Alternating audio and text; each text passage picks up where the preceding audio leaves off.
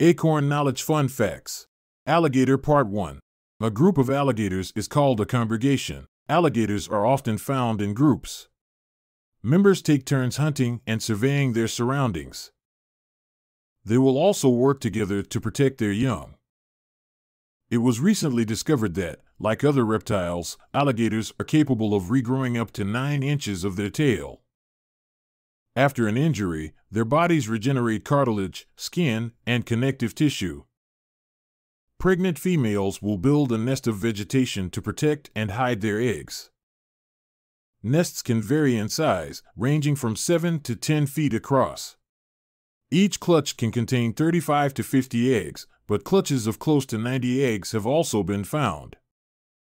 If there is anything you would like to see, leave a comment, and as always, thanks for watching, and please like, share, and subscribe.